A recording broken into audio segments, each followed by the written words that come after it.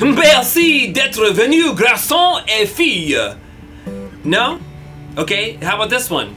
Danke für kommen, Jungs und Mädels. Okay? Yeah? No? Alright, raise your hand if you get this.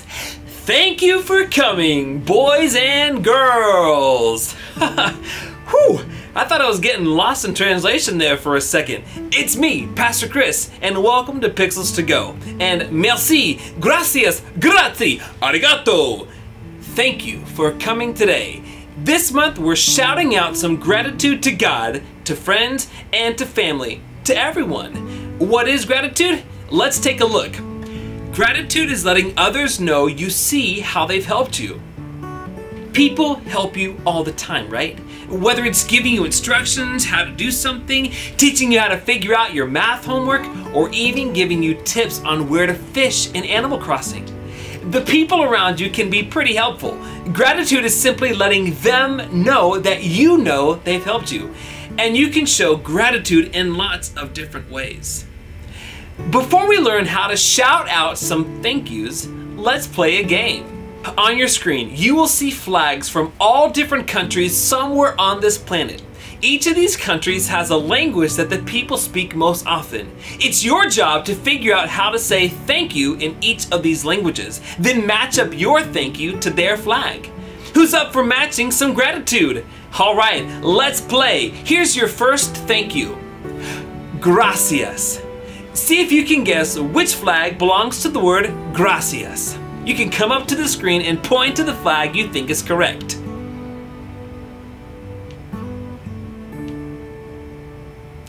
Gracias is the way you say thank you in Mexico.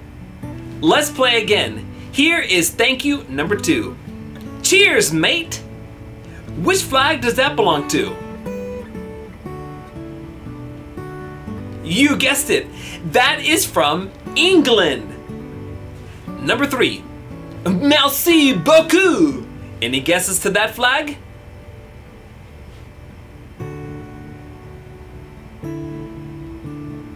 Merci beaucoup comes from France.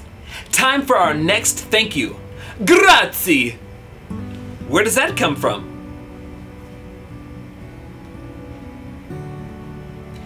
Italy! Did you guess it correctly? This next one is really fun. Are you ready? Domo arigato!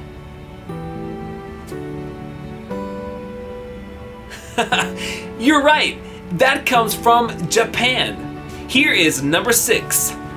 Danke.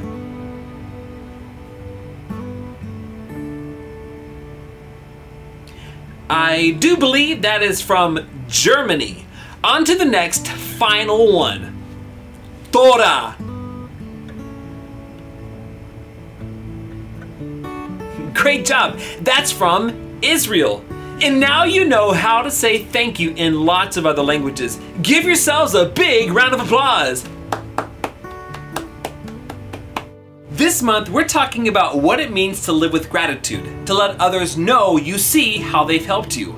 We'll start by taking a look in the Bible at a verse from 1 Thessalonians. The book of 1 Thessalonians is actually a letter that the Apostle Paul wrote to the Jesus followers who lived in a place called Thessalonica. Paul wanted to encourage the Thessalonians to keep up the good work and keep spreading the news about Jesus. Here's what Paul encouraged them to do.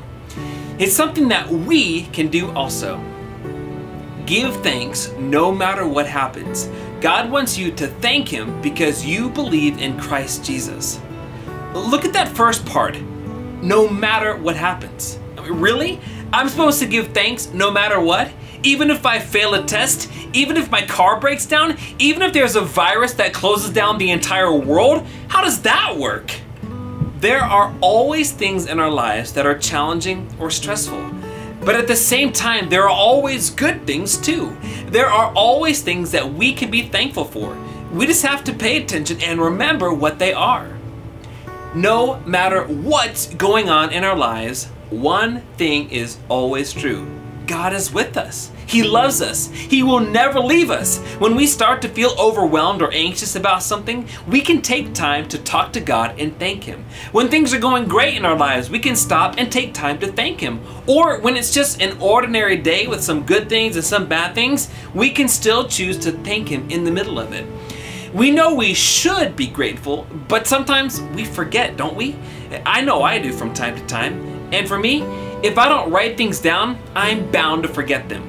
In fact, I want to tell you about a time when I was honestly, truly thankful I had God in my life. One time, we were all about to get in the car, and it was raining so hard that I left my family under an awning and went ahead to pull the car around. Then, right in front of me, a car zoomed out of control and crashed right into the car next to mine. It was really scary, but God was with me and made sure my family and I were totally safe. I want to remember why I'm so thankful, so I'm just going to write it as a note in my phone. I'm going to write, rain, car, protection. That way I can always remember.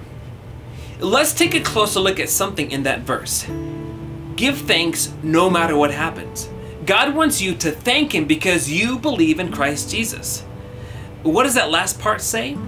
God wants you to thank Him because you believe in Christ Jesus. If we believe in Jesus, if we truly believe that Jesus is the Son of God who came to this world to be our Savior, then we have faith that can keep us strong even when everything around us seems to go wrong. Jesus lived a perfect life. Everywhere He went, He gave people hope. He was loving, patient, and kind. He was also firm and spoke up when He saw things that were wrong. He was a great friend to all. And when He died on the cross, Jesus paid the price for our sins. He gave His life on the cross so we could have a relationship with God that will last forever. I am so incredibly grateful to have Jesus in my life. I can face anything with courage because I know He is my Savior. God's love for us is constant. It never stops. It never fails. Jesus died for us so that we could be forgiven and have a personal relationship with Him. If we remember that, if we believe that God is with us, and if we put our faith in Jesus as our Savior, then we can be grateful no matter what happens. It's difficult, I know. When going through hard times, it's hard to be grateful. When you find out that someone you love is super sick, it's hard to be like, yay, I'm so grateful. When kids are mean to you at school, you probably don't think right away about how thankful you are. But here's the truth. Through all the ups and downs of life, through the good times and the bad, we can choose to stop and think about what we know is true. God loves us so much that He sent Jesus to be our Savior. If you think about it that way, there is always something to be thankful for. Let's take a minute right now for you to come up with your own shout-outs to God. You can talk about them with your family right now. Just think about it. Why are you so grateful to God? Are you really thankful for something He's done in your life? Write down a few words or a picture that reminds you of what He's done for you. You can pause the video in case you need more time to talk.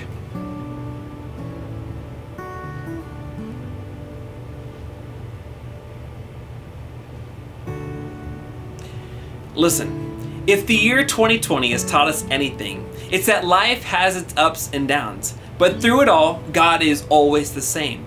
He's always with us. We know that His love for us will never change. We can trust Him no matter what.